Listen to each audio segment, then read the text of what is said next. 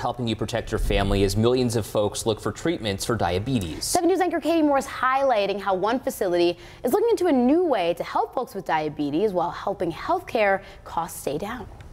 In New York State, almost 2 million people are living with diabetes. It's about 11% of the adult population. The American Diabetes Association says another 5 million New Yorkers are pre-diabetic, and diabetes can lead to a number of problems, including poor circulation, even limb amputation.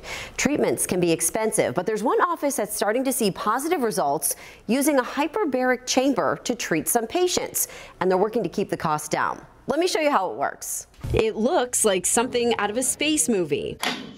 But for Joe Skinner, this hyperbaric chamber is what helps save his life as he knows it. They were talking about amputating my toe, my metatarsal, maybe my foot. Joe was diagnosed with diabetes about 20 years ago and lately has had numbness in his feet. A wound that developed under his toe last year brought him here to Buffalo Vascular Care. I didn't feel the pain like I normally would have because I was on a mild neuropathy medicine. I just knew that there was an irritation down there. And, you know, my wife looked at it and she goes, "Get on the phone." And I did. I had the best phone call I ever made. I specialize in revascularization or bringing blood flow to these feet or the toes. Joe saw Dr. Azir Iqbal, who helped bring blood flow back to his feet and toes. And he said, you had 15% total circulation in your 3 main arteries. Now you have 100%.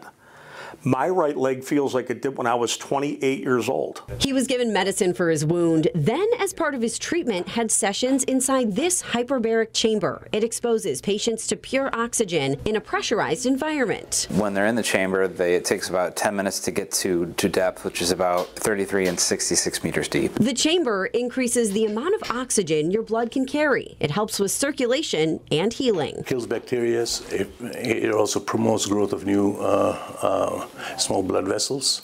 You're watching YouTube videos and movies and whatnot, you know, and you're comfortable in there.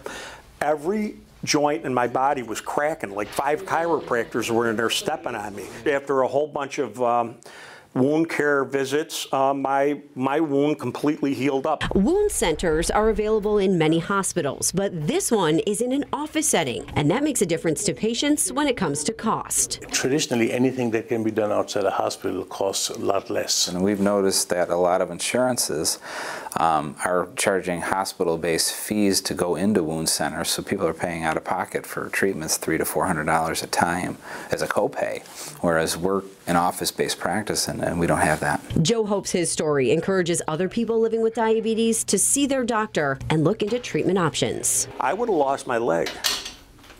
Not my foot, not my toe, not under my knee. I would have lost it probably up to here. It was actually, in a weird way, like a godsend that wound happened, because without that wound happening, who knows what could have happened with my whole leg. Katie Morse, 7 News.